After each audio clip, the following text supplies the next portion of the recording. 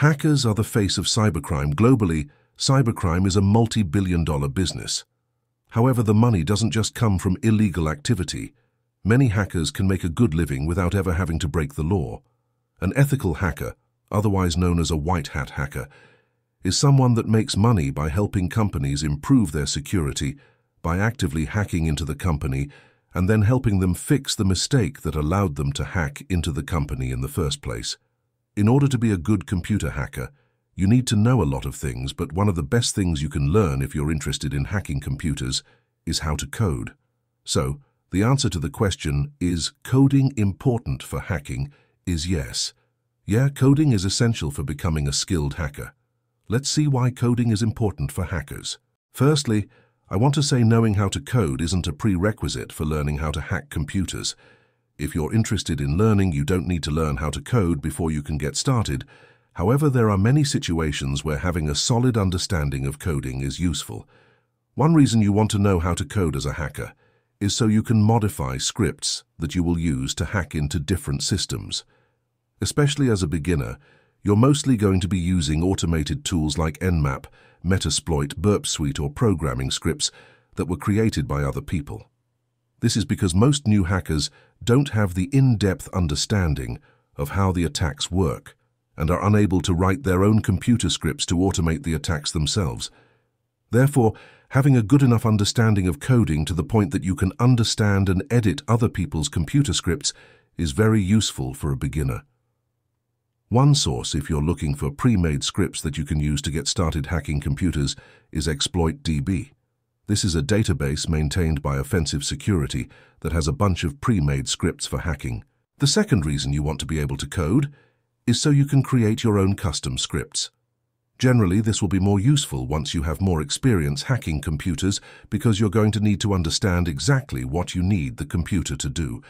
But once you do have that knowledge at that point, it's useful to know how to create your own scripts that do exactly what you need to do and how you want it done.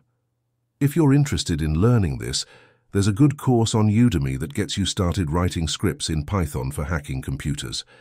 In addition to this, you can also search on YouTube to see other walkthroughs of people writing their own scripts.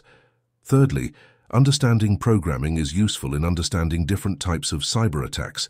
So attacks like SQL injections, cross-site scripting, or command line injection all use lines of code as their attack vector. If you have a good understanding of languages like JavaScript, SQL, PowerShell, and Bash, it can be very useful. Alright, now let's see some most common programming languages used by ethical hackers. There are no set programming languages that can be used when hacking computers, but there are some ones that are more common than others. Python. This is the most popular all-around language for anything related to cybersecurity. It's a security professional's programming language of choice and a good one to start with. PHP. This language isn't as popular as it once was, but there are still many applications and scripts that are written in PHP. Therefore, it's still very useful to be familiar with it. One big example of this, WordPress. WordPress is written in PHP and supports millions of websites on the internet.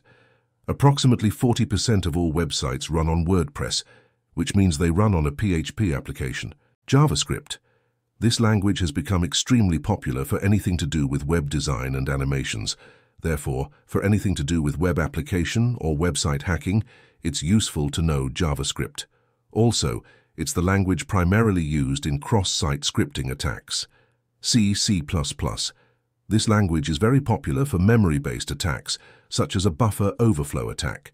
C doesn't have the same built-in controls that other languages have, which means you can use it to perform some unique attacks. A buffer overflow takes advantage of the fact that the language doesn't have built-in memory control and purposely overwrites certain parts of memory in order to perform an attack. Being able to code is not essential, especially for a beginner. But as you progress, it will make it much easier and faster if you're able to at least read and edit other people's code. Most good hackers are able to read and write in multiple programming languages, and that's not a coincidence. It makes you much more effective. If you're interested in learning coding for the reason of hacking, I would not recommend you just learn general programming.